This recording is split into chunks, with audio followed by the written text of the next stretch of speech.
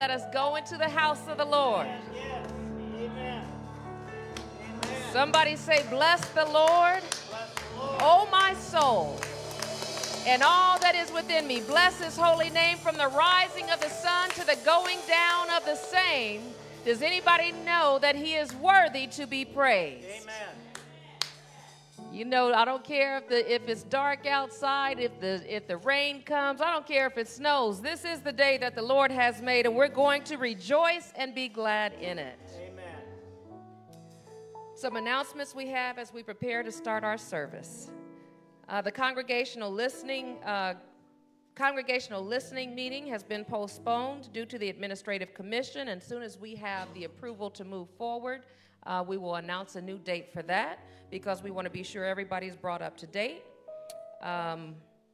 We still have our bracelets that are available for any of our first-time visitors and members. Everybody gets one for free, and after that, they're $2 a bracelet.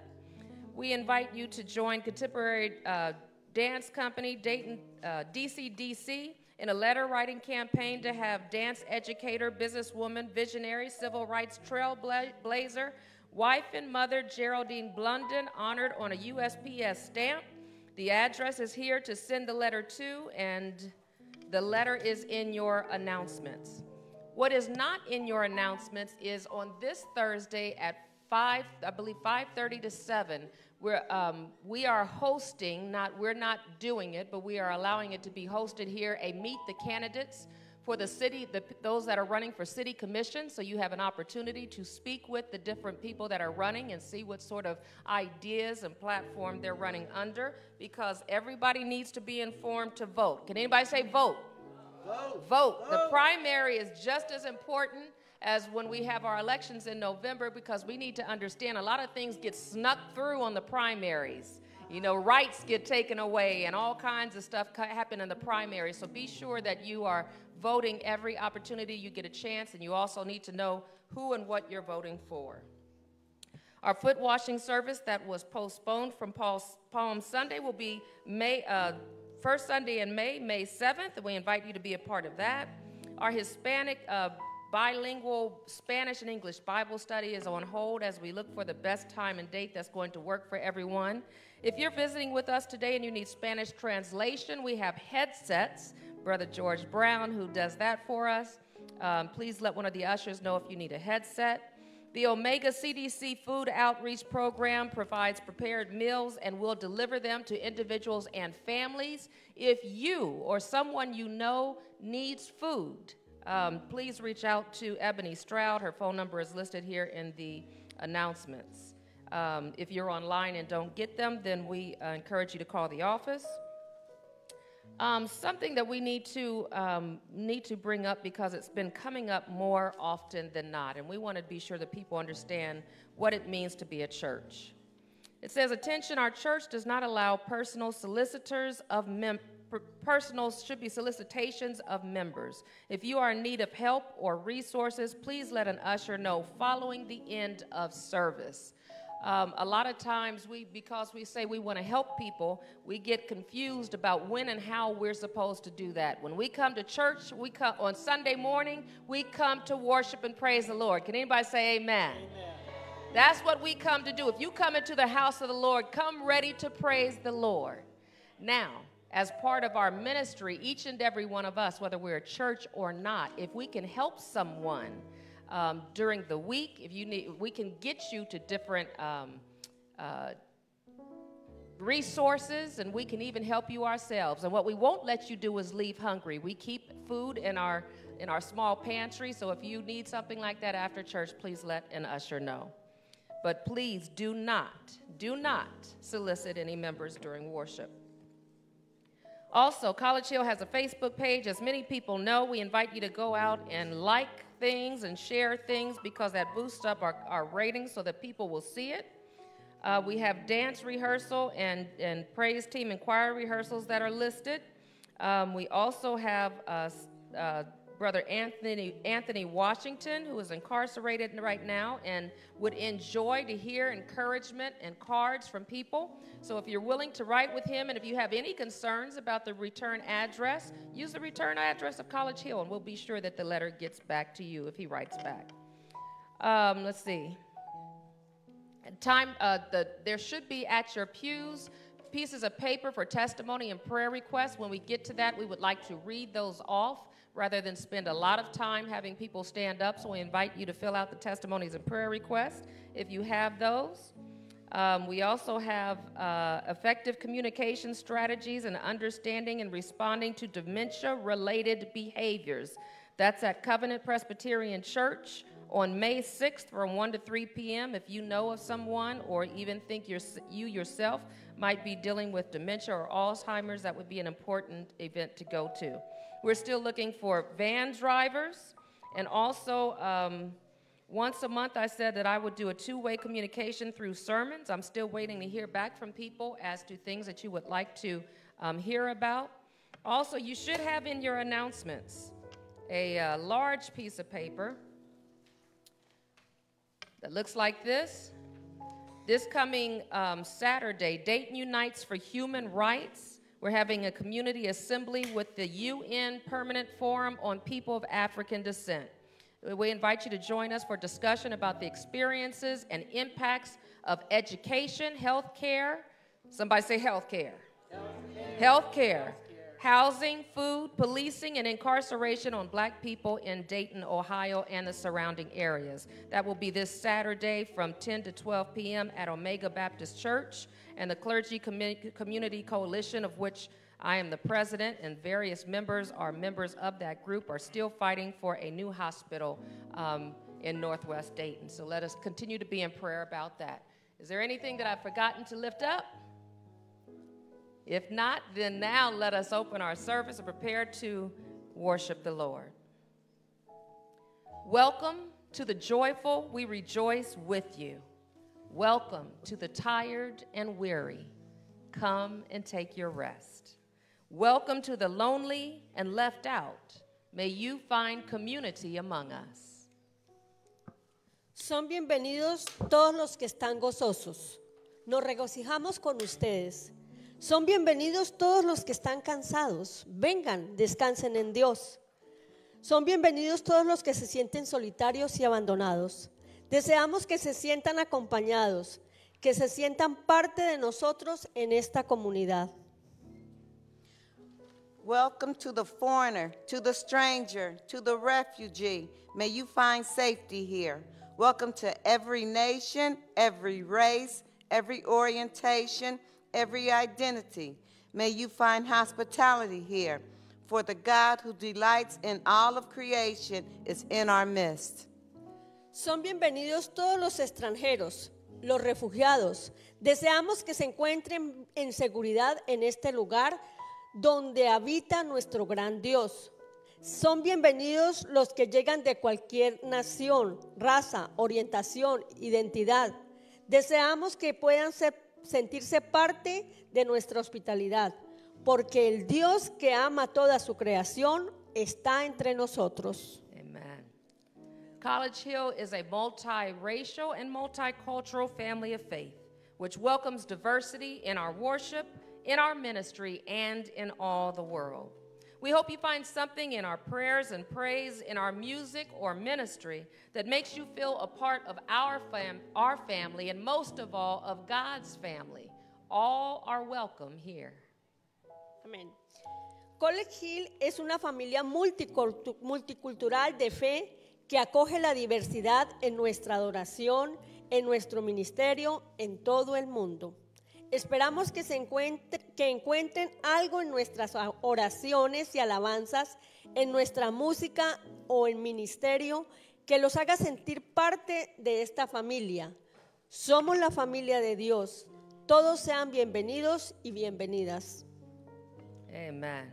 Won't you pray with me?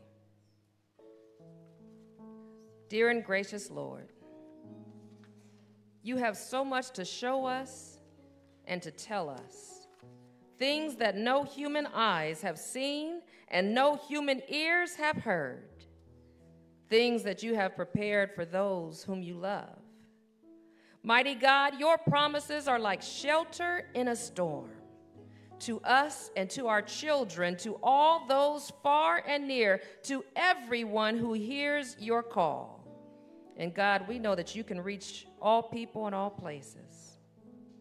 Oh, that we might have the mind of Christ, that we may know and understand your truth and the heart of Christ, that we might show kindness, mercy, and grace.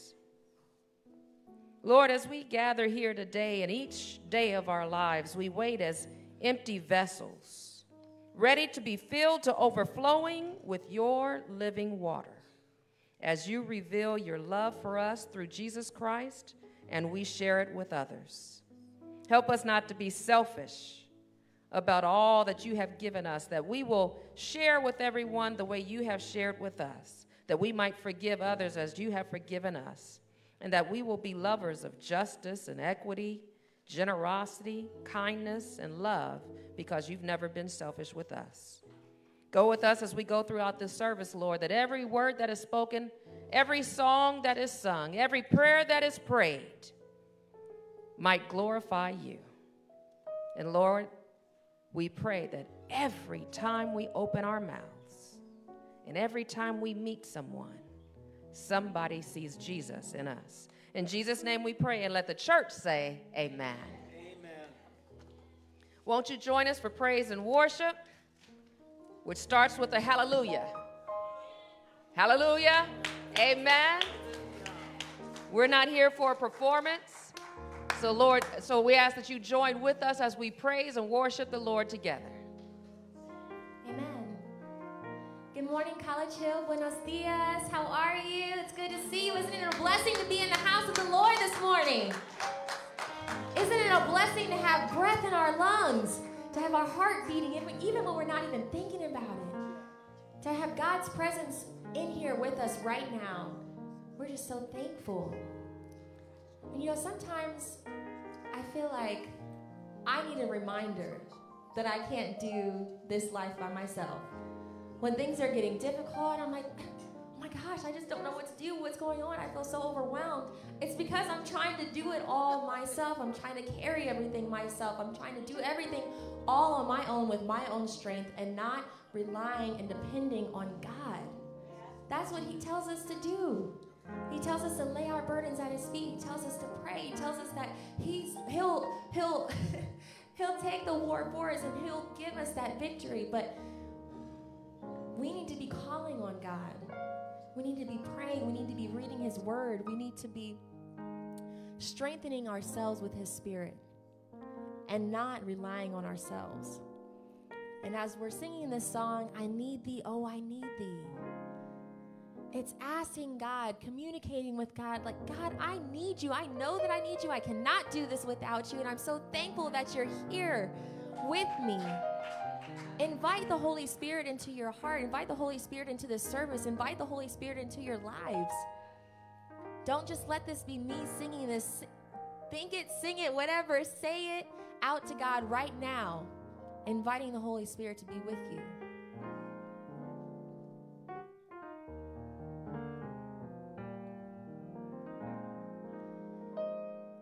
I need thee. Oh, I need thee. Every hour, I need thee. Oh, bless me now, my Savior.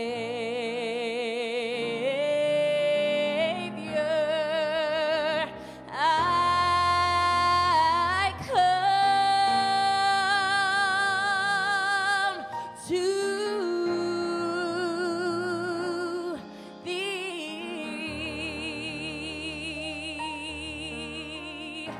Oh, I need thee.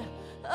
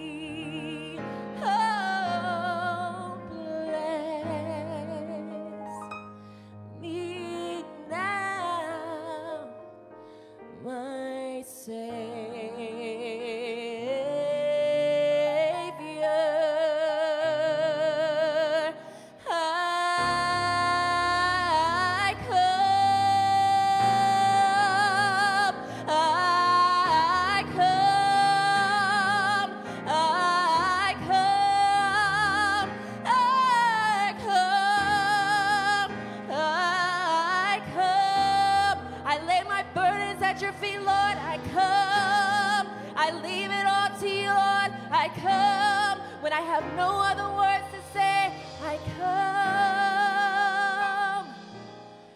to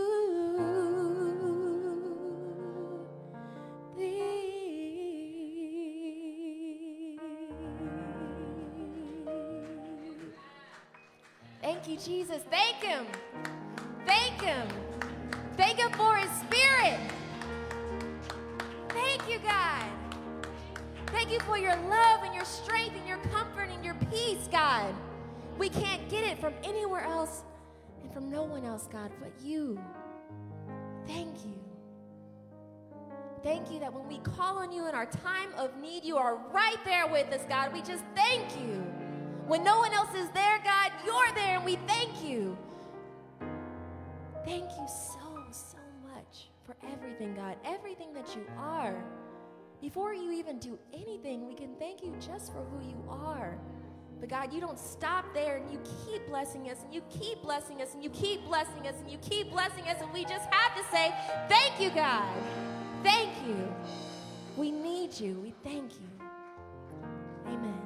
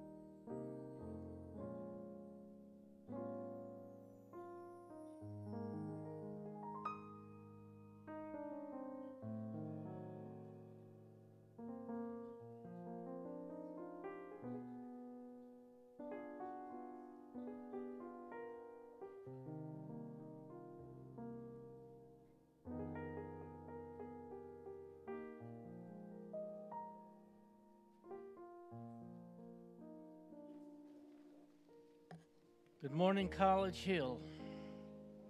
Good morning. The Holy Spirit is in residence in this temple this morning. It is felt. It is here. All we have to do is be reassured and praise God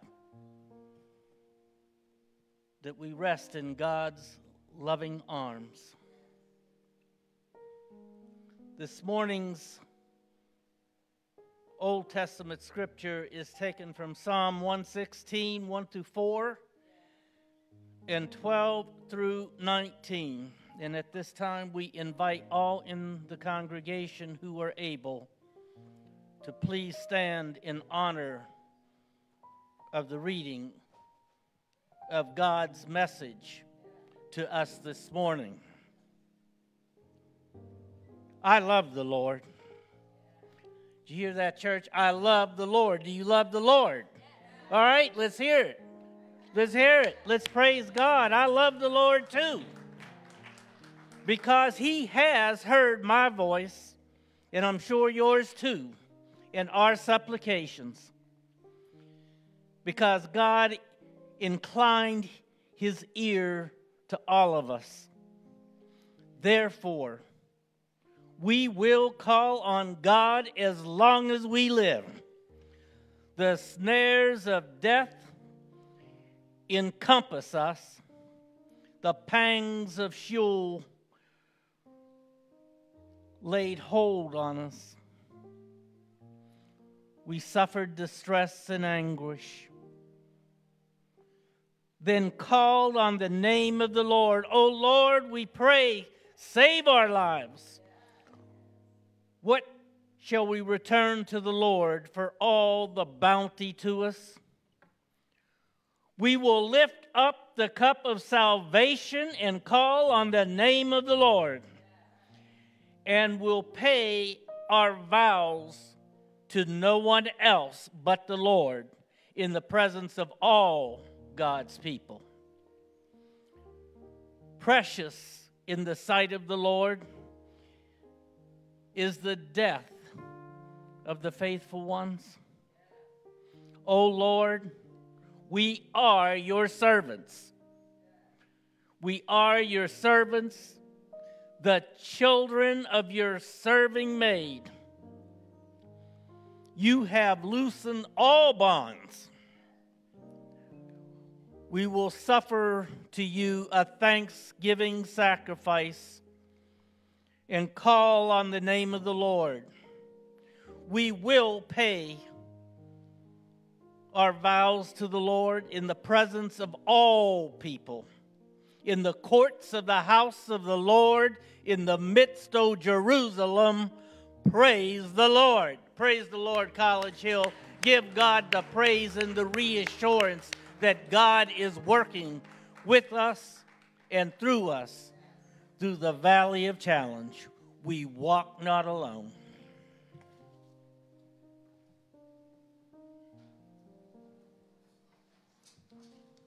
As you're seated, you are reminded this is the word of God for the people of God. Does anybody believe it? Say, thanks be to God.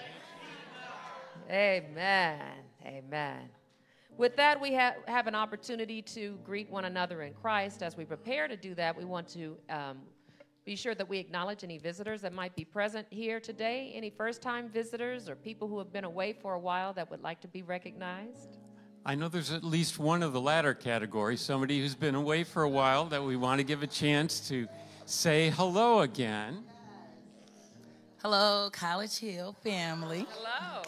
It feels good to be back. My name is Bernita Pulliam, and I've been away for a while, but I'm glad to be back and worshiping with you guys and with my family. So thank you, and that's all I have to say. Amen. Welcome, Amen. Bernita. Amen. Welcome back. You can never be gone so long that you won't be welcome back. Thank you. Anyone else want to be recognized? All right. Then with that, we just want to take this opportunity to greet one another, and we do it in a way that's going to leave somebody with a blessing. In English, we say, the peace of Christ be with you. Or you can say in Spanish, La paz de Cristo esté con todos nosotros. she went quick. La paz de Cristo esté contigo. And she said, you said esté Con todos con todos nosotros. nosotros, everyone. Todos. All right, amen. So just give those peace signs, bump somebody's elbow, wave, say hello, wave to the cameras, because we're not worshiping by ourselves. Amen, amen. Smile at somebody, let them know you're happy to see them. That might be the only smile they get today. Amen. All right, with that, we want to prepare for our offerings to give back to God just a little of what he has blessed us with. In the midst of famine, Joseph shared generously with his brothers. He gave them not just food, but an amazing forgiveness.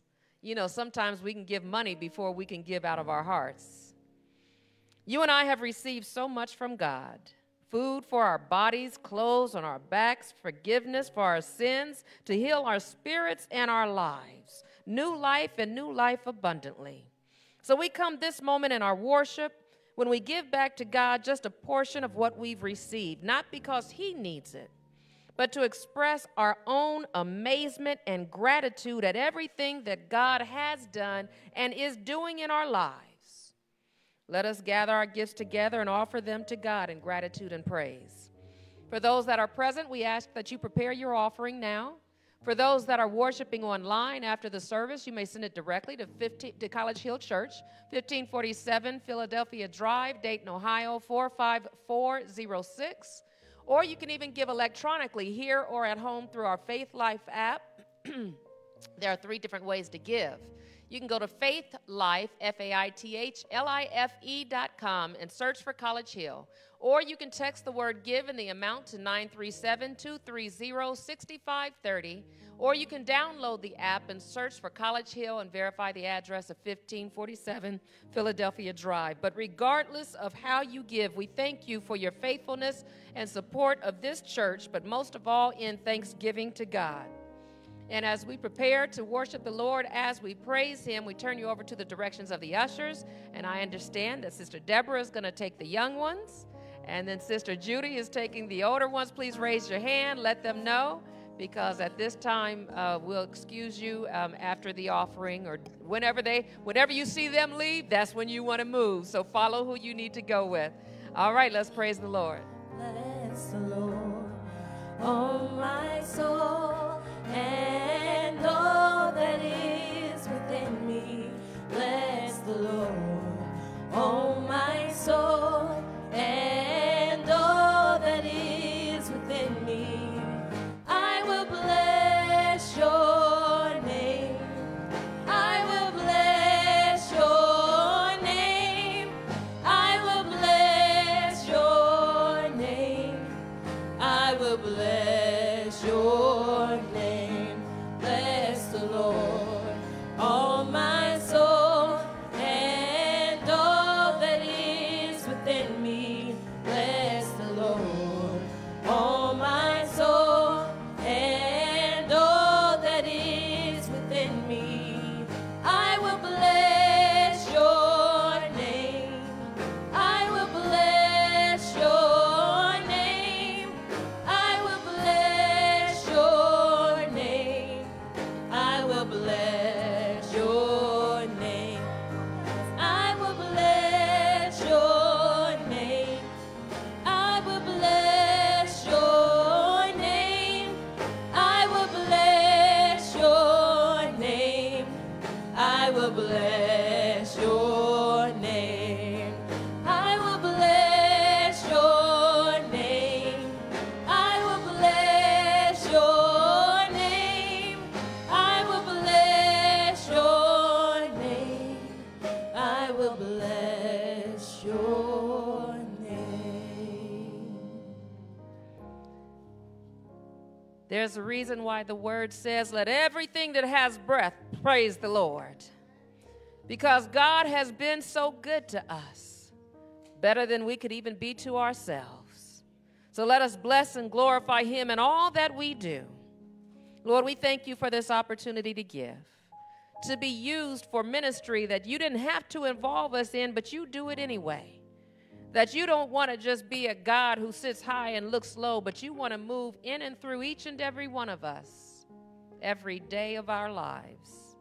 So continue to use us, Lord, and help us to offer our gifts freely, financially, but also from our hearts, in our words and in our deeds. Let us not be selfish with ourselves, because you have never been selfish with us. Bless these gifts that have been given and all of the givers and those who wanted to give. And Lord, let it be multiplied to be enough for everything that you need us to do, because we know that you are a God who has promised you will supply all of our needs. Let us trust you and believe in that and watch what you do. In Jesus' name we pray, and let the church say amen. Amen. Amen. As they prepare for the word, there will have one more song, and I just realized I didn't let AV know the scripture for today. If it's not too late, it will come from John 21, verses 1 through 14.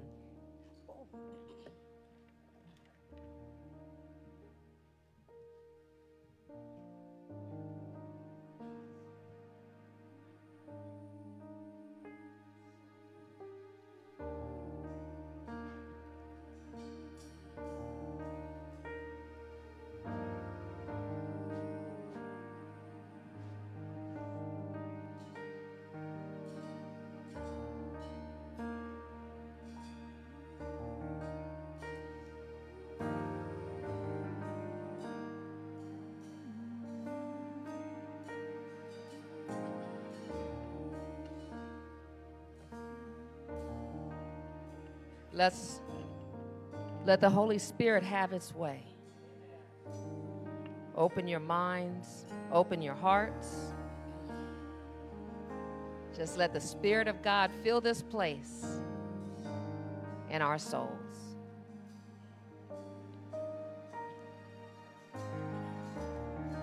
There's nothing worth more that could ever come close. Nothing can compare for our living host. Your presence, Lord.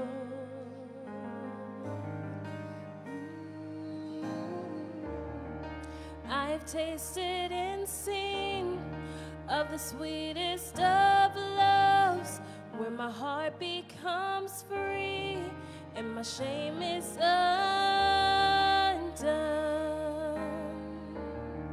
Your presence, Lord. Holy Spirit, you are welcome here. Come flood this place and fill the atmosphere. Your glory, God, is what our hearts long for, to be overcome by your presence, Lord.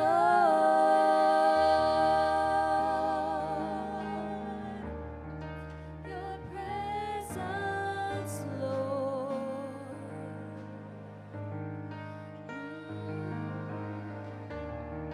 There's nothing worth more that could ever come close. Nothing can compare. You're our living host. Your presence, Lord.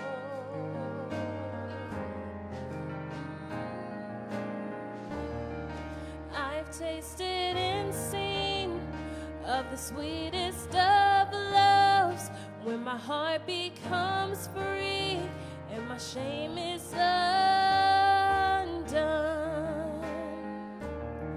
Your presence, Lord. Holy Spirit, you are welcome here. Come flood this place and fill the atmosphere. Your glory, God, is what our hearts long for, to be overcome by your presence, Lord. Holy Spirit, you are welcome here. Come flood this place and fill the atmosphere. Your glory, God, is what our hearts long for, to be overcome by your presence, Lord.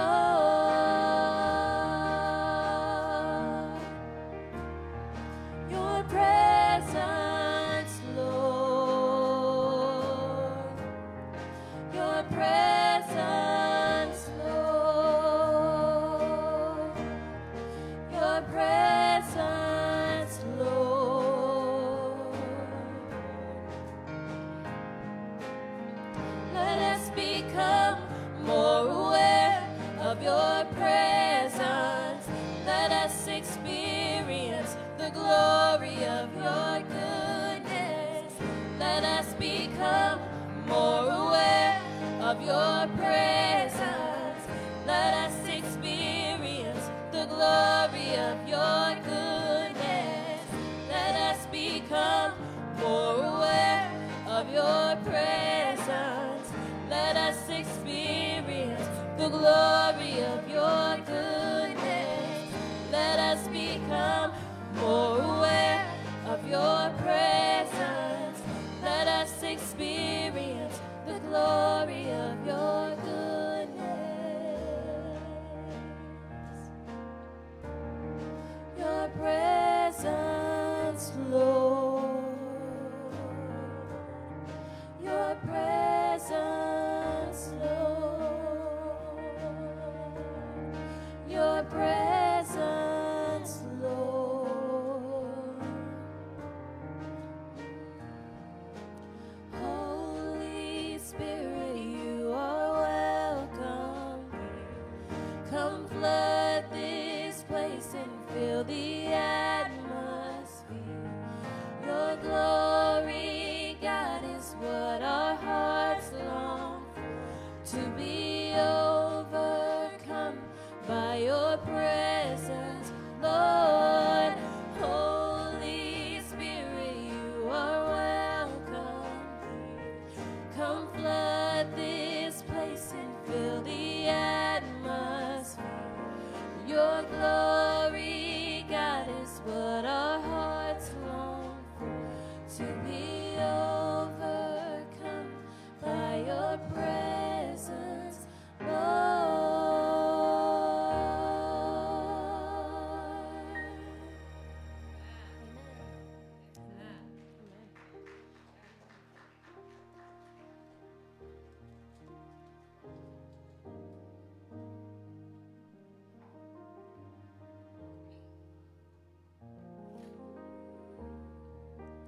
Hearing that song makes me want to preach about the Holy Spirit, because we have a habit of thinking of God as someplace other than where we are, thinking that somehow you've got to do something special to bring the Holy Spirit. Does anybody know that the Holy Spirit is inside each and every one of us? If we believe in Christ and God and Jesus as the Son of God, the Holy Spirit is gifted to each and every one of us. But God is, they say, omnipresent in all places at all times, which means even though he's inside of me and he's inside of Sister Tyshana and Brother Jose and Brother James and Sister Ethel and each and every one of us, the Holy Spirit, and I say he, I should say they, the Spirit of God is not neither male nor female. God is God. Come on now, God is God. Never let he make you think that somehow God is not part of each and every one of us. That's a human construct that we have to have male and female. But God is they. And God is present everywhere. But when we invite the Holy Spirit to be a part of us, we welcome the Holy Spirit into our worship. We welcome the Holy Spirit into our families. We welcome the Holy Spirit into our politics. We welcome the Holy Spirit into our jobs. Then we are invoking the power of God to do things that we can't do by ourselves. So that's what we mean when we say, come Holy Spirit. We already know that we've got the Spirit of God within us, but we're asking for the power to take us over, to show us things that we wouldn't see on our own, to see the glory of God. And when you gather people together, it's like if it was completely dark in here and the more candles that you burn, the brighter it would get. That's what we say when we say, come Holy Spirit. It's not that there's no light, but bring us more light. Bring us more light than we can handle. Bring us more goodness than we've ever seen. Bring us wisdom unlike we've ever known. Holy Spirit, fall afresh on us. Holy Spirit, you are welcome here. And anything and anybody who doesn't welcome you, that's all right, because we know that darkness is chased away by light.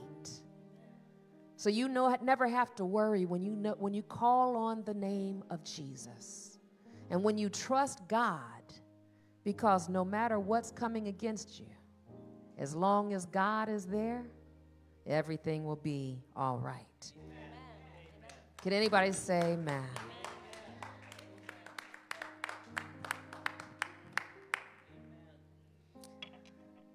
I don't know if I gave AV enough time to bring it up. Oh, look at that. See, that's what I'm talking about. They're so efficient even when I'm not. That's what grace is. When you don't do what you're supposed to, it still happens the way that it was supposed to anyway. So thank God for grace and for the AV. All right, so with that, I invite you to stand for the reading of God's holy word. We're going to stay in the Gospel of St. John. Dr. Williams, would you hand me my glasses? So I don't start making up words. Thus saith Pastor Worthen. I'm not trying to do that. Today's sermonic scripture comes from the Gospel of John, chapter 21, verses 1 through 14. And we've been in the Gospel of John for a while, and this is yet another passage following Easter Sunday morning. Hear now a word from the Lord. Now, I do need to say I'm reading for the NIV, and I'm going to say they have up here what I would normally preach from, which is the NRSV. And you're going to see why I picked the NIV, so I don't have to explain some of the things that the NRSV has in there. So it's going to read a little different. The word says, afterward, Jesus appeared again to his disciples by the Sea of Galilee. It happened this way. Simon Peter, Thomas, also known as Didymus, Nathanael from Cana in Galilee, the sons of Zebedee, and 2 other disciples were together. Then Simon Peter told them, "I'm going out to fish." And they said, "Well, we'll go with you." So they went out and got into the boat, but that night they caught nothing. Tell somebody, I got nothing. But it doesn't have to stay that way. That's right. Yeah, you say, I'm not going to say I just got nothing. I'm going to claim the rest of it. Verse 4 begins, early in the morning. See, that's when things change. Jesus stood on the shore, but the disciples did not realize that it was Jesus. He called out to them saying, "Friends, haven't you caught any fish?" "No," they answered, because I was figuring they were pouting, they were upset. No, we don't have any fish. Hungry, you know how we get when we're hangry, right? We get angry and hungry. Yeah, you can get that on the way home. But then Jesus said, "Throw out your net on the right side of the boat, and you will find some." When they did, they were unable to haul the net in because of the large number of fish that they caught.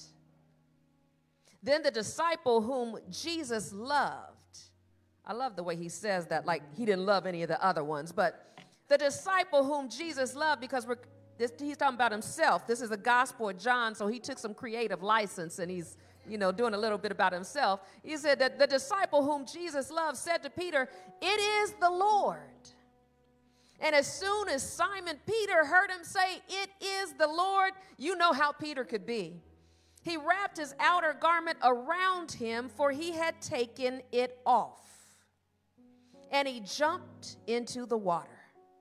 Now the other disciples followed in the boat, towing the net full of fish, for they were not far from shore, about 100 yards out.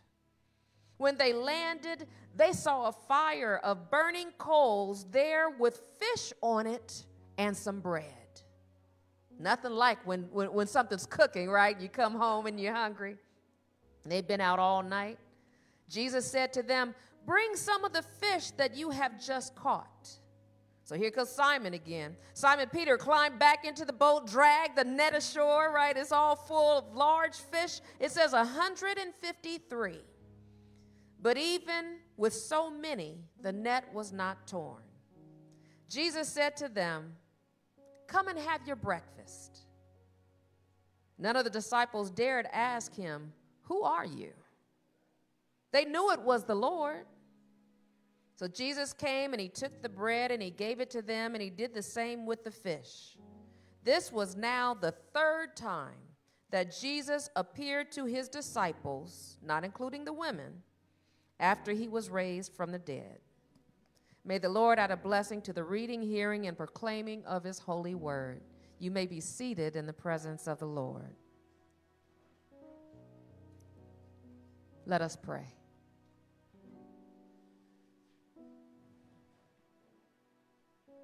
Gracious God,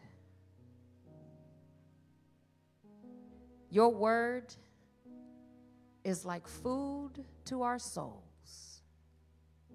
It's light in the darkness. It's rest and strength for those who are tired. It's courage when we feel afraid. It's confidence when people are telling us we're not worthy. It's kindness when a lot of people share hate. It's patience when we've got to wait for a while. And it's wisdom when we don't know what to do. But most of all, it's love. No matter what you do, it's always covered in love. So, Lord, we ask that you just wrap your arms around us right now. As we go to this preaching moment, open our ears, but most of all our hearts. And help us not just to be hearers of the word, but doers also. And Lord, use me. Hide me behind your cross. that your word and no other goes forth, and everything is done to your glory. In the mighty name of Jesus we pray. And let the church say, amen. Amen. So when I looked at this scripture, there's so much there. And I had every intention on covering all of it, but I got stuck right there at the beginning. Right at, you ever been on your program and then God says, no, we're going to do this. And you keep wanting to go this way, and he's like, nope, we're going to go over here and do this. So I suspect there's going to be a part 2, because there's a lot of stuff in this scripture that I'm not going to talk about today. I don't know that part 2 is going to be next week, because I think we got something else that the Lord's already given me. But there's a lot more, and we're going to come back to this. But for now, I just want you to get the blessings that are already there that God has given me. Now, as I told you, according to the NIV translation of the Bible, and I think to the NRSV, this narrative that we just heard begins by saying afterward. Afterward. And then the King James Version starts this passage by saying, after these things. Right? So chapter 21 of John begins by referring to some stuff that has already occurred.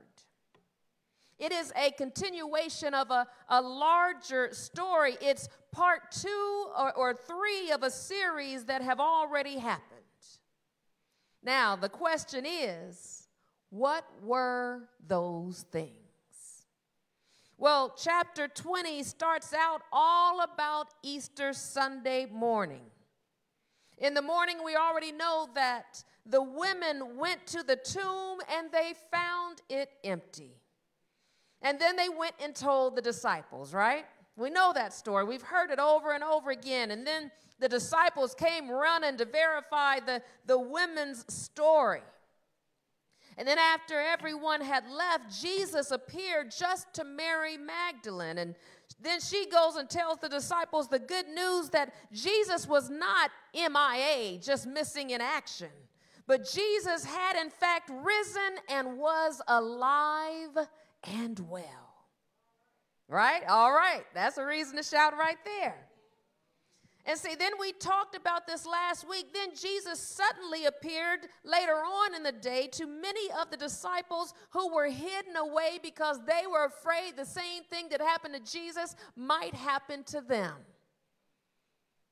You ever cowered away from saying something or doing something because you saw somebody else get beat? You're like, I ain't going to say nothing. Somebody else got embarrassed. Like, okay, I'm just stand back. I'm not going to say anything. If it happened to them, they're going to come after me next. So Jesus appeared to them, and we know that he talked about them having peace and about forgiveness. And then one of the disciples, Thomas, he wasn't present when Jesus appeared to the disciples. So he did not believe their story either. He said it wasn't enough for somebody else to tell him about Jesus. He had to see him for himself. Is there anybody else like that? You don't believe what just anybody says. You're like, you want me to believe it? Prove it, right? You know, there's nothing like firsthand knowledge and experience, because some things are just so important that you cannot just trust somebody else's word, because, you know, we got a habit of exaggerating sometimes. Any fishermen out here? You know, the fish was this big, and by the time you get done telling it was this big. Yeah, whenever somebody wasn't there, the story becomes more and more and more. So he just couldn't believe it, and especially this sort of story, the Jesus that I didn't see it, but I heard, because he ran away, right? I heard about everything that Jesus went through. I heard that he was buried. I heard that he died. I heard he was put behind a tomb. There's no way I can believe that unless I see him for myself. I just won't believe it. And we as people of faith, even though we serve a God who can do impossible things, have trouble believing that God will do what he says that he will do. You might not be able to say amen other than the back, but the rest of us should be saying amen. Ask Noah. I bet he would he would have invited more people onto the ark, other than just his family, if there were some folk who believed that the flood was really going to come. That's why they didn't get to go. Nobody believed what God would do because God only told Noah and nobody else could stand on faith. Think about it. Maybe Pharaoh would have let the Hebrews go a lot earlier. Come on, and he wouldn't have chased them through the Red Sea if he had his own burning bush experience. If Pharaoh knew what God could do, surely he wouldn't have put his life in danger by chasing them into some water that was going to drown him. Wouldn't it be easier if God or Jesus just simply appeared to you and me and said, "It's me. It's me, God. And this is what I need you to do." You know that's what we want, right? It's me, God. And I'm telling you, go quit your job. Move to another state. Start your own business. Attend this church or don't. Do this ministry or that. We think it would be so easy if God would just speak to us, and surely the majority, if not all of us, would do whatever God wanted if we could just be sure that it was God talking to us, right? Who's going to say no if God comes directly to you and tells you what to do? Well, I would say wrong. Because as the disciples bumbled and fumbled around over and over again, and they knew Jesus, even they had trouble doing what Jesus said. And the disciples, they were his boys, they were his crew, supposedly his ride or die disciples. But they had already shown that they couldn't follow instructions. They couldn't be counted on when the chips were down. The disciples were afraid when storms came onto the boat, even though Jesus was right there with them. Peter could only walk on water for a moment because his fear of the water was greater than his faith in the Lord. The disciples couldn't even stay awake for an hour to pray for Jesus in the Garden of Gethsemane when he needed them the most. That is the only time that I can think of that Jesus ever said, "I need your help." And they couldn't even do that. The whole time that the disciples were with Jesus, the disciples had trouble following his teachings basically most of the time. Jesus had to explain things in parables and teach them over and over again just so they would get it. Yet and still, by the time Jesus was crucified, they still didn't get it. Because if they had, they would have known that he was going to rise again. So apparently, we can't even be counted on to do what God asks when God's standing right in front of us. The disciple Thomas was labeled Doubting Thomas, rightfully so. But there was also a whole lot of doubting and falling short by various disciples. Can anybody say amen? Because, see, it's easier to say amen when it's somebody else than it is you. So you need to say amen about them. But as soon as you say amen about them, what I say, when you point your finger at somebody, you got 4 fingers pointing back or 3. I never figured out how that works. But nonetheless, 3 pointing back at you. And the thumbs just, it's Canada. It's staying out of it. Okay.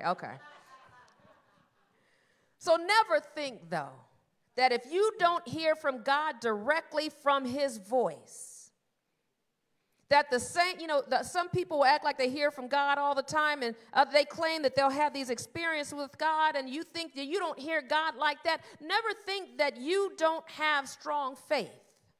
In fact, you could have stronger faith. If you really think about it, for even though Jesus did appear to Thomas to prove that he in fact had risen, Jesus then he chastised Thomas. See, Thomas was having a crisis of faith, so Jesus appeared to him. So he's like, okay, God showed up. But he said, that's not the blessing, because he said to Thomas, have you believed because you have seen me? Yet, blessed are those who have not yet seen, yet they come to believe. That means when you haven't seen God, when you don't hear from him directly like other folk claim that they do, when you're just stepping out on faith just to be stepping out because you're trusting and believing in God, you actually have more faith than someone who has heard from God directly because they got that voice. You have to go just on the feeling and trust and belief in the promises of God.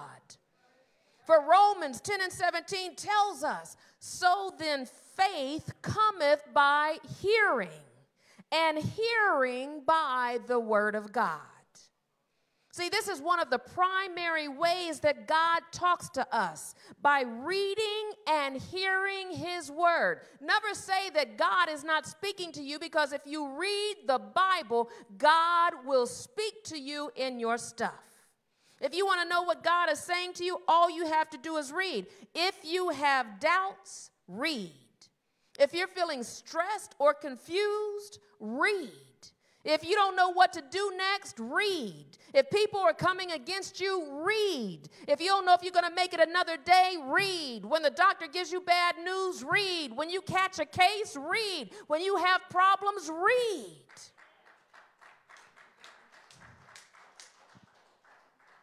But, tell somebody but. You got to watch out for those buts. When you find reading the Bible confusing, because sometimes scripture can be too hard to follow, amen? Especially if you're reading the King James with all of the these and the thous and the shalls and the shall nots, right? But even in the plain speak, when you get to Numbers and Ecclesiastes and Revelation, it can get complicated. And a lot of God's word was written over 2,000 years ago in languages that most of us have never seen or heard.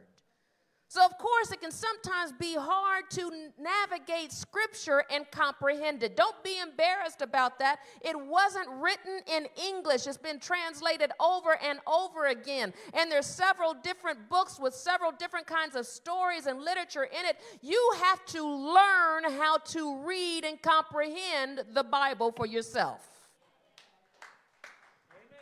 So until you do that, and even after you do that, when you need some direction past what you read, God gave us something called preachers. Because sometimes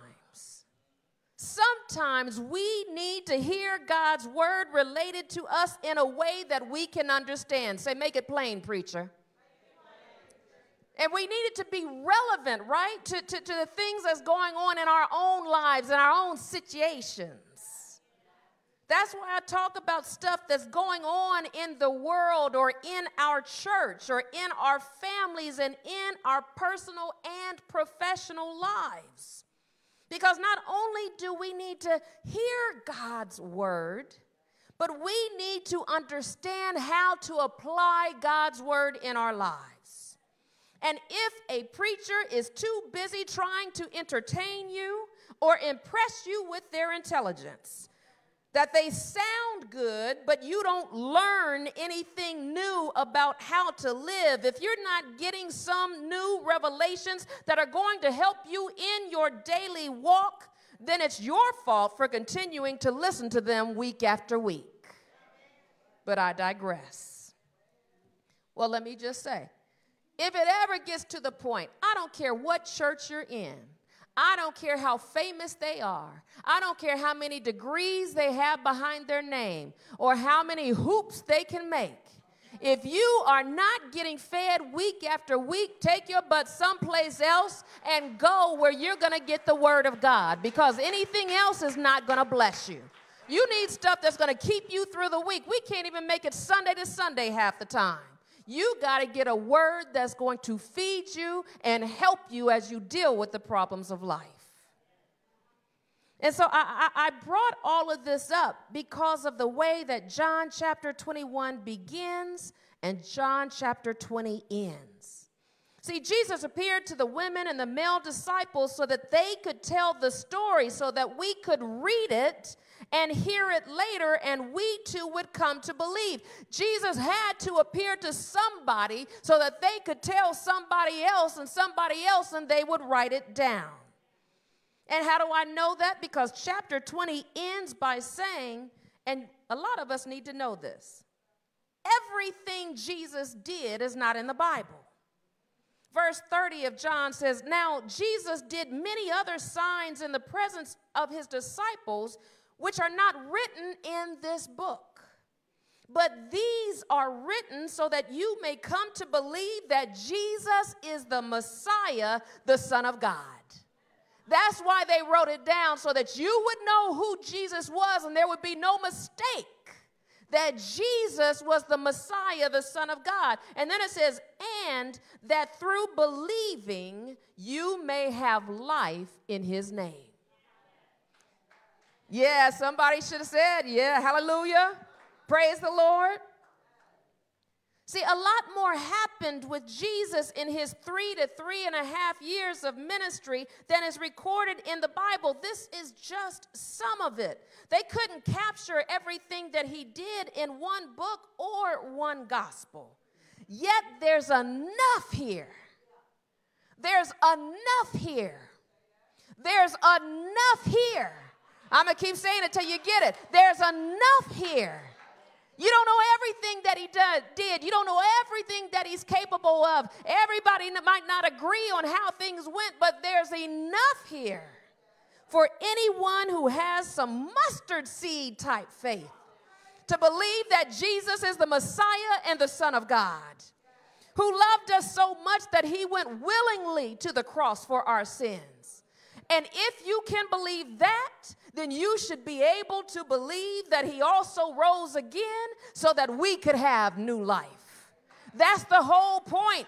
That's why they wrote it down. That's why they tell the story. That's why they say it's the greatest story ever told, because there's nothing else you can hear that will bless you other than what Jesus has done for all of us.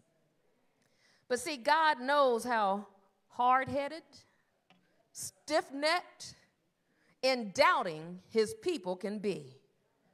That's why chapter 21 begins by saying, afterwards. After Jesus had done all of these things, this is what happened next. After everything that Jesus had done, then he disappeared again. He went away. And the disciples, they didn't know what to do but wait. And we as humans, us in the flesh, even with faith, even with prayer, even in our saved, sanctified, Holy Ghost Spirit, whatever you want to call it, us, people of faith, have trouble waiting. I'm going to pause right there and let you think about it. What you've done in your own life, right? How you shout on Sunday and you cussing somebody out by Monday. How you believe God could do all things and then you got that bill on Tuesday, or God forbid you filled out your taxes and found out that you owed money rather than was getting a refund, and next thing you know, like, God, how am I going to make it? I don't know what I'm going to do. How well can you wait before you begin to doubt? Or worse yet, begin to do your own thing because God is taking too long to show up again. You know, we're just like Sarah. We think God promised me a baby, but now I'm getting even older than when he said it, and I'm not getting any younger, and certainly my husband isn't, and he hasn't done it yet, so I must go do it myself. I'm going to make my own miracle. I got to make my own stuff happen. I'll have my husband sleep with our servant, but we know it's not going to work out, because when you do stuff on your own rather than wait on the Lord, I don't care how much energy you put into it, it's not going to yield what God can do for you if you just trust and wait on him.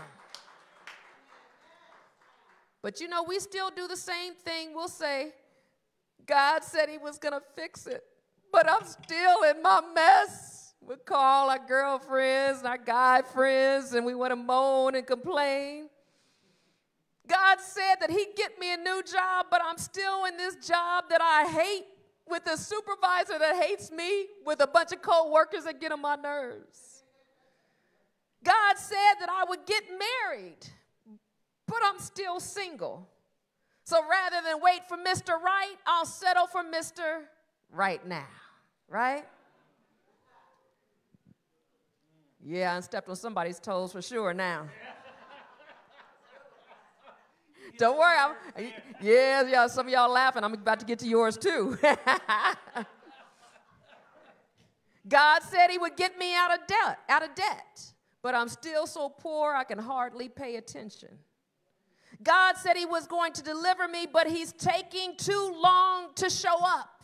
He said everything was going to be all right, but all I can see is problems, and that's where the disciples were. Even after all that Jesus has done, the word says afterwards. After these things, Jesus appeared again. Now, the word doesn't say this explicitly. That's why it helps to have a preacher. Sometimes we miss it on our own. So I would submit to you that Jesus appeared yet again because he knew that the disciples still didn't get it.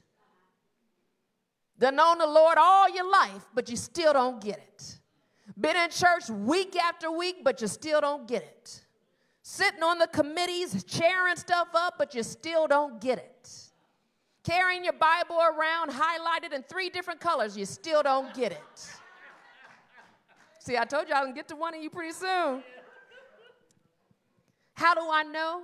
Because the word says it happened like this. Simon Peter, Thomas, Nathanael, and the sons of Zebedee and 2 other disciples were together. And Simon Peter told them, I'm going out to fish. And they said, we'll go with you. Followers, right? After Jesus had appeared to the disciples, they had seen the risen Lord for themselves, and they had been given promises and directions by him already. They had been called to a higher service for the Lord, and once Jesus disappeared and day after day crept by, we don't know if it was 1 day or 10, but their minds began to drift. Does that ever happen to you? Sometimes it happens in a sermon, doesn't it? You can't even stay with me long enough to finish. Their minds began to drift, and they were confused. They were perplexed. And when we're confused and perplexed long enough, our imaginations can get the best of us. And we'll begin to worry and doubt about our future. Well, what if he's not coming back? What if Jesus doesn't show up again? I know he did before, but what if he's letting me down this time? What if I can't do this that he's expecting of me by myself? Or what if my enemies get to me before Jesus does? What if I'm not good enough? What if I'm not smart enough? What if I'm not eloquent enough?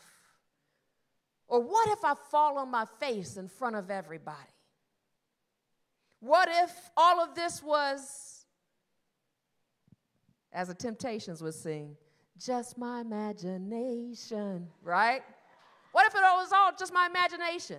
Running away with me. You start thinking about that. Maybe I just imagined that God said.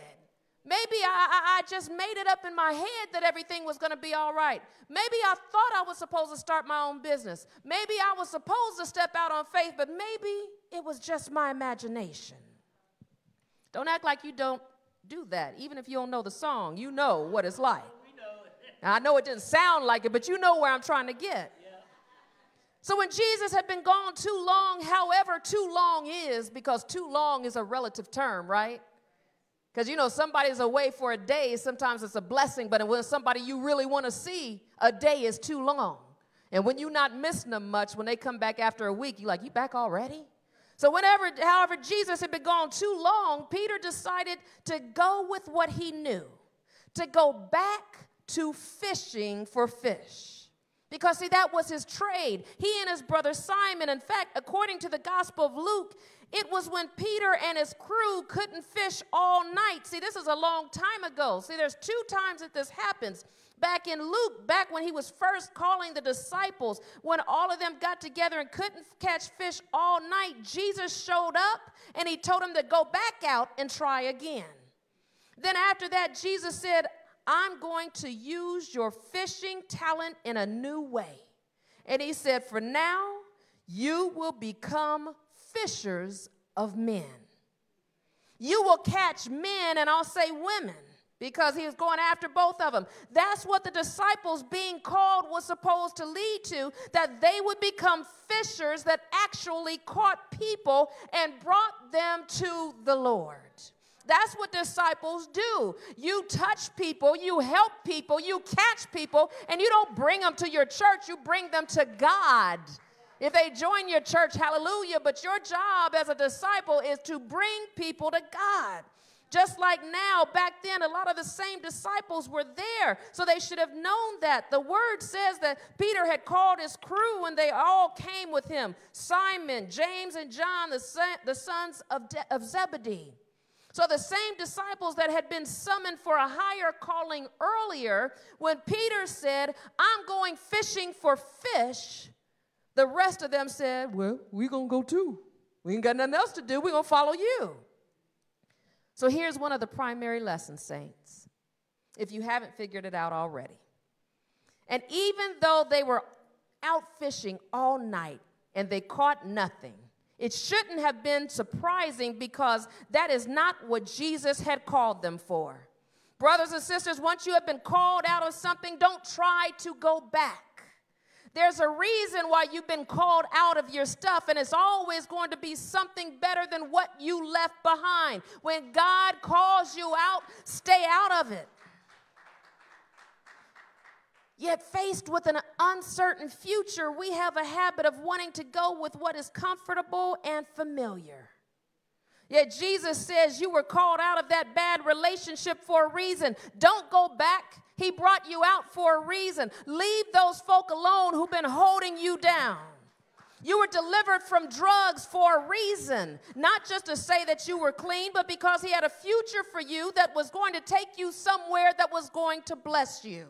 You left that neighborhood and friends behind who were doing nothing for a reason, because they weren't ever going to do anything but stay right where they were, but God called you out of that because he had better for you.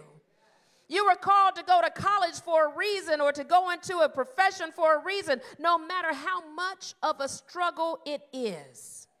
You stop sleeping around with all of those men or women for a reason, because God said, if you're going to hang with me, then you got to respect yourself the way I respect you. And don't let anybody else pull you down.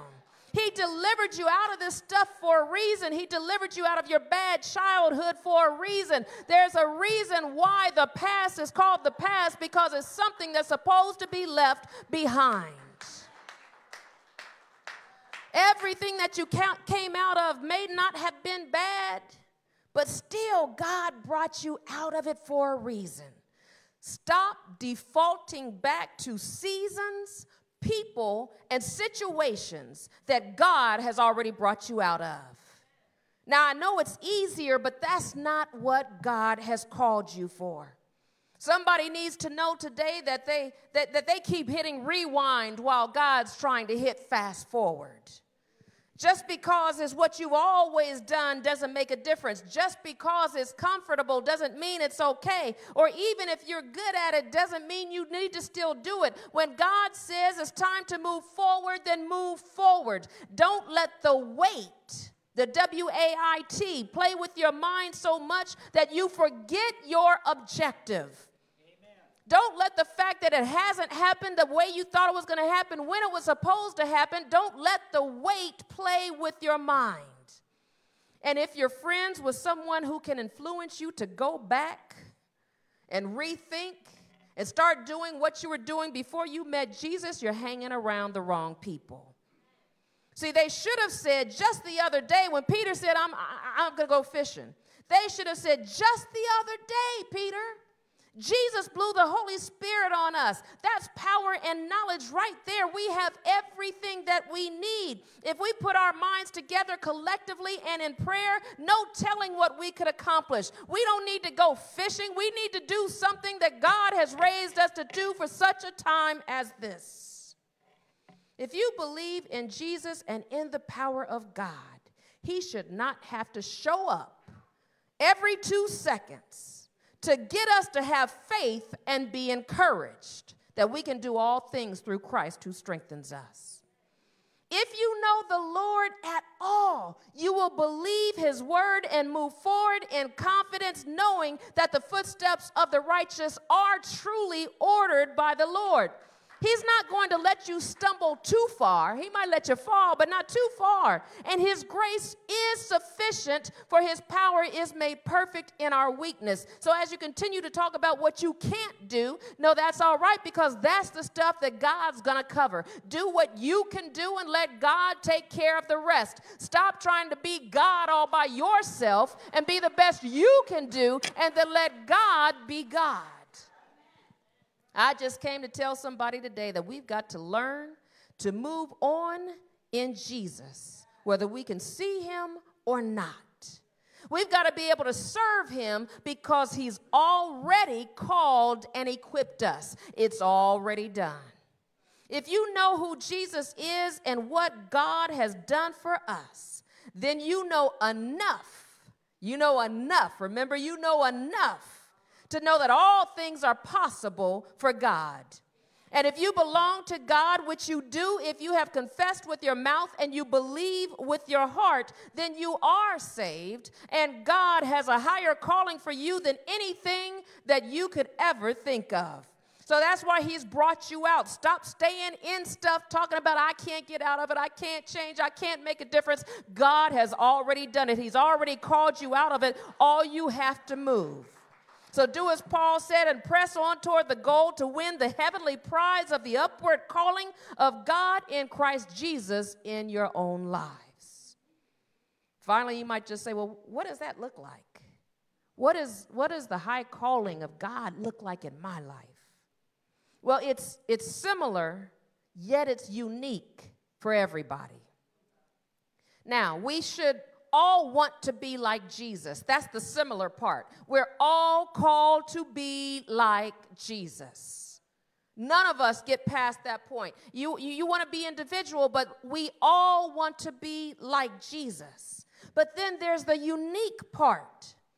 God wants to use each of our lives individually and our unique gifts and talents to glorify him. And everybody's got something different. Even if you do the same thing, you don't do it the same way. Everybody has a gift. Everybody has a gift, and I don't care whatever it is, you can use it to glorify God.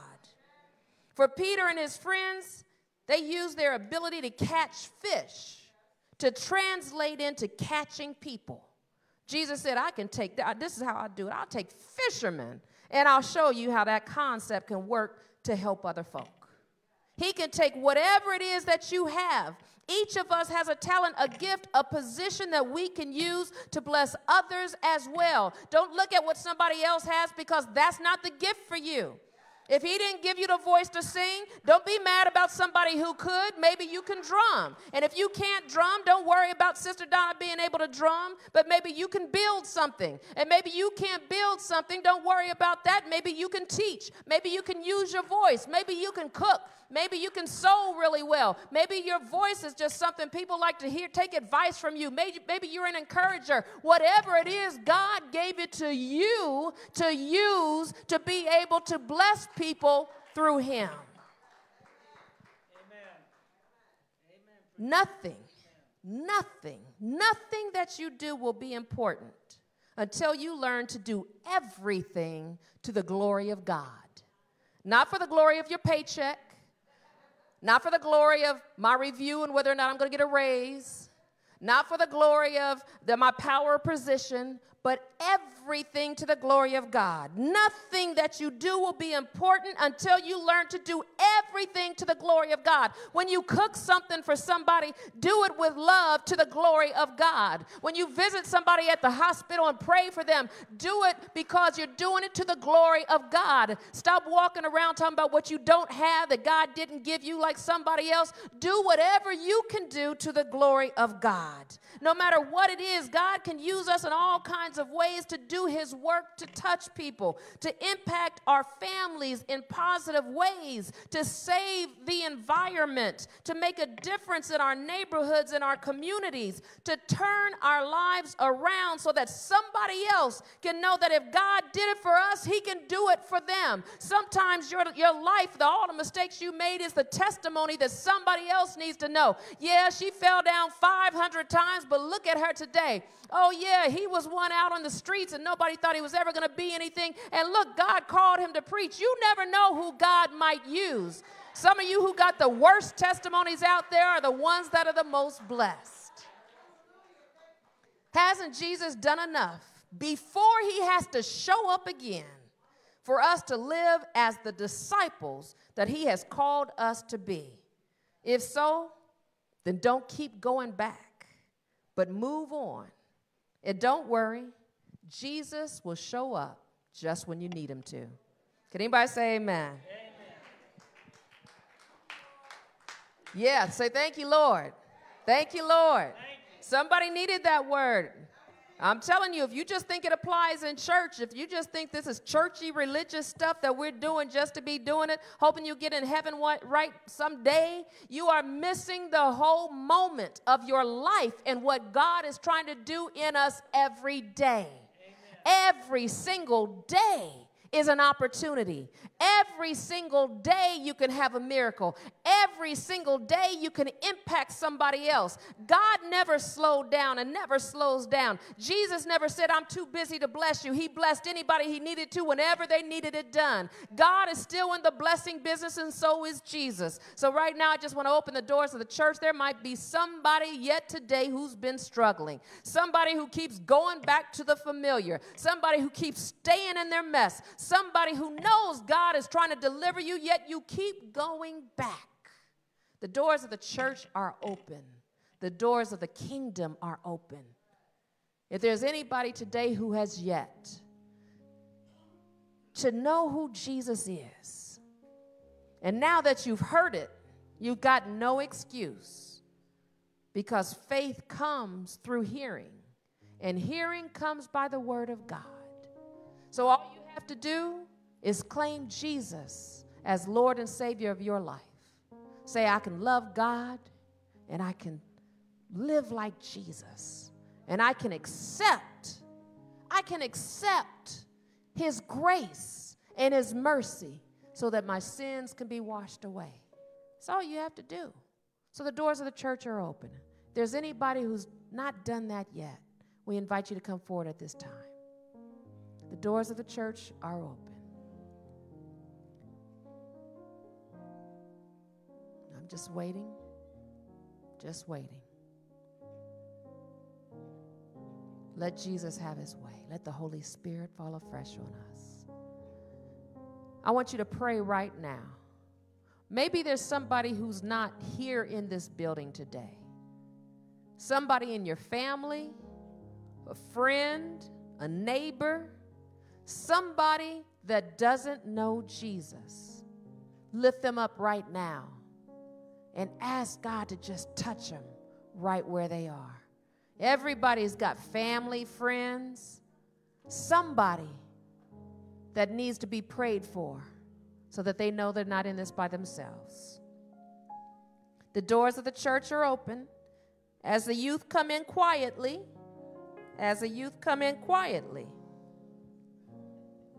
it might be one of them, if they're paying attention, that's getting called forward today. The doors of the church are open. The doors of the kingdom are open. We have 3 young people that are going to be coming in for confirmation classes. There might be somebody who needs confirmation, somebody who's been away from the church that needs a rededication, somebody that's looking for a church home, somebody just needs help. We offer Christ. And for those who have already accepted that call, God is saying, what are you going to move forward into? What are you waiting for to follow me? What are you standing in the way of that's getting in the way of your breakthrough, or what's standing in the way of you? All you have to do is remember that Jesus has already done it. He's already said it. He already showed it. Now all we have to do is believe it. The doors of the church are open. Let us pray. Most gracious and loving God, we come thanking you and praising you right now for all that you've done and all that you are. That, Lord, even in the wait, even when things are not going the way that we expect, your plan is still in place. And you keep waiting for us to trust and believe in you. So, Lord, let us push past our doubts, push past our fears into the future that you have for each and every one of us. Don't let anything hold us back, Lord. Don't let fear or comfortability or complacency get in the way of your glorious divine future for us and for your church and for your churches and for this world. Use us for your ministry, Lord, in the name of Jesus. In the mighty name of Jesus we pray. And let the church say, amen. Brother Larry, would you find out what? Wait a minute.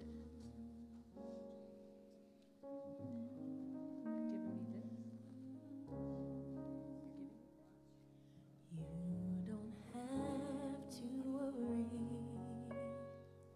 and don't you be afraid. Joy comes in the morning. Troubles, they don't last always. Oh, there's a friend in Jesus who will wipe your tears away. And if your heart is broken, just lift your hands and say, oh, I know that I can make it. I know that I can stand. You all remember? I just, as long as he's there.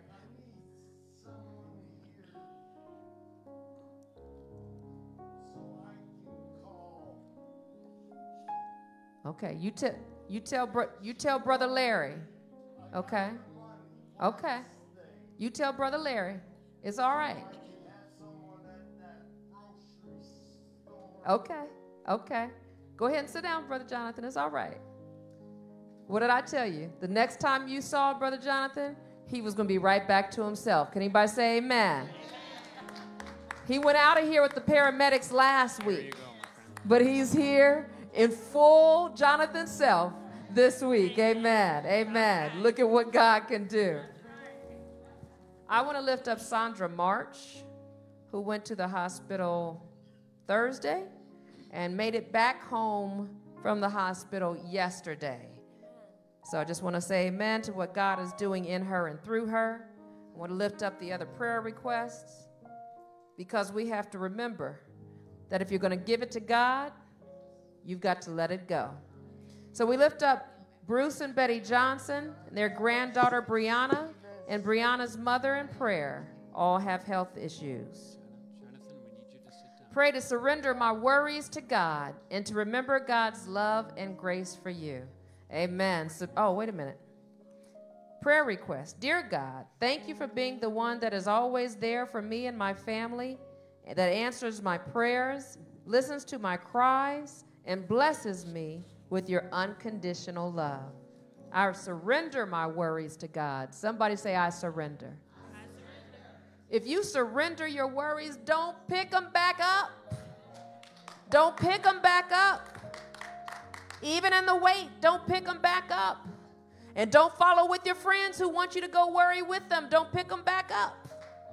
When you lay your burdens down, the only way to get them again is for you to pick them back up. Remember God's love and grace for you. Prayers for Myra and son Anthony as they travel back from Virginia from seeing his dad for the first time in 3 years. Amen. Amen. Pray that was a nice visit, and again, encourage you all to reach out and write to him. Prayers for Raven Forrest, Dana Love, and their families. Prayers for attorney Jay Carter that had his homegoing yesterday. He cared for his mom and dad dearly. Now God has called him home to be with them. Yes, I heard about that one. I didn't know him personally. I want to lift up Brother Gary Clark. He became an honorary deacon when he helped them put the pool out for the first time in 2020 or 2020. We had 2020, I think. And he recently had rotator cuff surgery and torn ligament. So we lift him up in his recovery, and his sister, whose husband passed away on Wednesday or Thursday of last week. So we lift up the NORAD family and pray safe travels for him and his family for that homegoing service. Prayers for Reverend Trudy Woods, who lost her sister. That homegoing service was last week. She's a dear sister in Christ. Prayers for Bishop Cox and the Parenthood Ministries of Reverend Gloria Cox that continue to lift us in prayer. The West Dayton Caravan Preachers, and for the Clergy Community Coalition. Prayers for Jeffrey, battling cancer, in the name of Jesus. I would like to pray for the women in jail. All right, amen, absolutely. I'm going to add the men and women in jail. Praying for those that have been victims of gun violence that unfortunately we hear about almost every day now. Prayers that our political leaders will do the right thing to begin to start making and passing legislation to pull back some of these things out of people's hands, and that people will start doing what they need to and stop shooting first and asking questions later. Thank God for the answering the prayers of the women of God. Prayed over my children in Africa. Thank you, Lord, in the name of Jesus. Amen. Amen. We continue to lift up our youth to be brought up in the ways of the Lord. So watch how you walk, because the youth watch us. And then sometimes I said we need to watch the youth because we need to learn something for ourselves. As Sister Quanteria prepares to pray. Prayers for safe travels. I'm going to Virginia to see my son on Friday. Sister Deborah, amen. Got you. Please pray for me and my family. Also, I have a court hearing coming up. Please pray for me. Amen. What did I say? It doesn't matter what it is. Doesn't matter what it is. Give it to God. Give it to God and trust Him. Have we missed anyone? All right. Then with that, let us go to God in prayer. God, our God, Lord, we thank you. Lord, we come thanking you for the reminder on today of surrender. God, as difficult as it is that we want to carry some of the things, or we seem like we want to help you carry the things, God, but you are God all by yourself. God, we just ask that as you teach us to surrender, Lord, that it's not a hard thing, Lord, but it's an easygoing thing in a partnership with you, God. As we lay all our burdens, our cares, our worries, our stressors, Lord, the things that weigh us down, God, Lord, you take all of our cares and our worries and our burdens, God, and allow our steps to be lighter. You carry all of our baggage, God. So all we have to do is surrender. And keep surrendering and giving those things over to you. It's a daily thing, God, and we surrender our lives, Lord. We surrender our agendas, Lord. We surrender all of the things, God. And, Lord, we get your peace. And, God, we know that we've been praying about peace. And, Lord, I pray that all of us are starting to feel it. And as we feel it, as we continue to believe it, God, believing for more, for greater, and just more of you, God, in your presence. God, as we're learning more of you and as we're praying, God, and we're praying for each and every person in here, Lord, even names that were brought up today that we don't even know, God, but Lord, those are your sons, those are your daughters, those are your children. And God, we are one body with you. We are your family, Lord. So we just pray, God, for all of your children. We pray for all the churches, God. Lord, everyone that just surrenders their hearts, Lord, to you. And God, I just pray and just thank you, God, for just this day. I thank you, Lord, that those who felt heavy, Lord, and that were coming in dragging, God, and this and that and things that were going on, God, they came, Lord, just to get more of you, God. Yet one more day. Thank you, God, for one more day. Thank you for the breath in our lungs, Lord. Thank you for the pep in our step, Lord. Help us during this week, Lord. And as the word that went forth today, Lord, help us to pray about these things and not worry about these things. Lord, help us to take the word from today, Lord, and use it, apply it. Because, God, your word is living and ever true and ever present. So, God, we pray that we apply your word through this week in all of our troubles, Lord, our situations, God, with travels, with things of this world, with loss of loved one, Lord. I just pray for comfort and peace that surpasses all understanding, God. We thank you. We ask for your covering. We ask for your blessing. We ask for your healing, God, because we know that only you can do that. And we'll be so careful to give you all the honor and glory because you deserve it. Amen. Amen. As we prepare to close the service, I also want to just lift up names that the Holy Spirit brought to my remembrance, lifting up Sister Linda Jones and the loss of her grandson. Continue to keep their family lifted, and lift up Sister Vicki Eason, who has recently also received a diagnosis of cancer, and so we lift her up. Lift those who have continued to deal with sickness, depression, grief. Pray for one another. That's why the Bible says pray without ceasing. There's always someone who needs prayer. So continue to keep each other lifted way past Sunday morning, throughout the week in your own prayer time. If you don't have it, set an alarm just to remind yourself to lift up not just your family, but other families, other people, and other struggles that have nothing to do with you, because we're all tied to one another. So there's no way that we can say that somebody suffering someplace else doesn't affect us, because we're all part of the same body. You know, if my foot hurts, my hand can't say, well, it's okay, I don't feel it, because I feel it. I feel it. No matter what happens, we have to feel when everybody's hurting. So let's continue to lift them up. We invite you to stand for our charge, benediction, and closing hymn. Pongamos nuestros pies en el camino del servicio y la reconciliación. Busquemos las diferentes maneras en que Dios ha decidido bendecirnos en nuestro diario caminar. Vayan con confianza de que Cristo camina con cada uno de ustedes en ese camino del diario vivir. Amén. Before I start, I would just like to add a prayer for Michael Love, that things work out for him on his job okay. Okay. Set your foot on the path of service and reconciliation. Look for the many ways in which God has blessed your journey.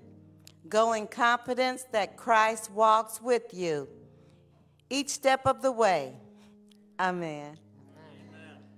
Also, there will be a Christian Ed meeting following service. Give me 5 or 10 minutes to greet everyone, and we'll meet in the conference room.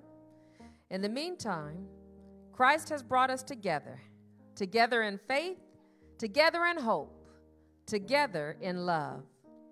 We have gathered together to be sent out again, sent out with the welcome message of God's love for us and for one another. We go forth together to be living testimonies of Christ's love.